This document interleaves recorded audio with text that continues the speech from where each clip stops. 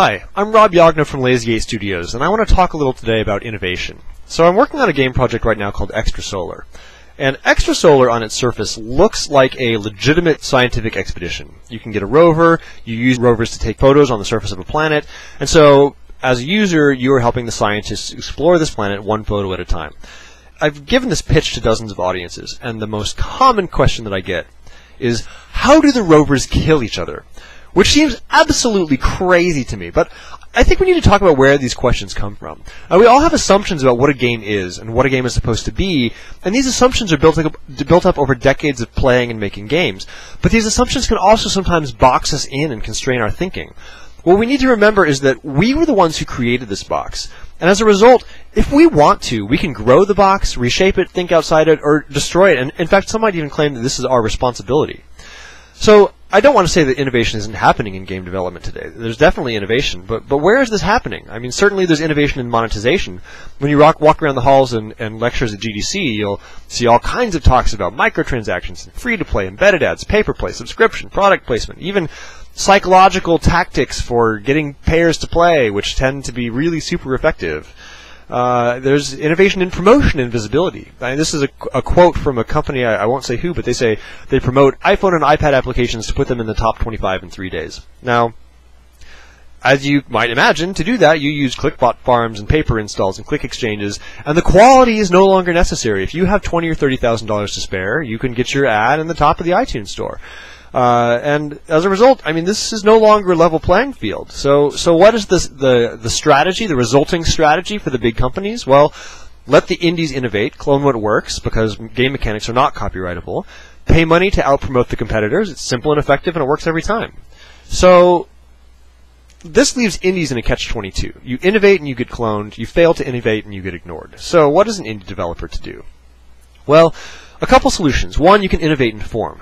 Things like aesthetic, story, audio, and characters are protected by copyright law, and not only that, but this kind of polish is very hard to emulate. So if you can get that polish in those areas, it'll really help establish a brand. The other thing is to go nuts. I love this quote from computing pioneer Howard Aiken, who worked on the Harvard Mark II computer. He said, "Don't worry about people stealing your ideas. If your ideas are good, you'll have to ram them down people's throats." And I think there's a lot of truth to that. When you really innovate in a lot of ways, what you do is risky, and the big studios aren't going to come in and copy you because they're scared to. So, okay, I'm telling you, you need to innovate, but how are we supposed to do this? I mean, that's sort of easier said than done. A couple strategies. The first one, and this is going to sound crazy, but I'm going to say it anyway. To unconstrain your thinking, think with constraints. To unconstrain your thinking, think with constraints. I know this sounds weird, but I promise you it works, and if you've ever been to a game jam where they've used constraints to help the creative process, you understand that this works. So let's walk through a few examples of how this might happen. So let's start with our assumptions about what a game is supposed to be. I mean, console generation after console generation, we just have more and more buttons on our controllers. And there's this assumption that this complexity makes things better. So what if you cross out this assumption and turn it on its head and make our constraint, let's make a game with one button? Well, what you might end up with is something like Cannibal. And in fact, Cannibal has been hugely successful, and it's inspired a ton of other great one-button games. So how about another example? How about one just from physics? Time moves forward. Well, what happens when you turn this on its head and make time move backwards as a constraint? Well, you might end up with something really cool like retrograde. How about a really core assumption about video games in general, that there must be a screen? What happens when you turn this on its head and say, let's make a game with no screen? Well, you might end up with something like Johann Sebastian Joust. And when you're done, what is this? Is this a video game? Is it a sport? Ultimately, none of that matters. What matters is that it came from us.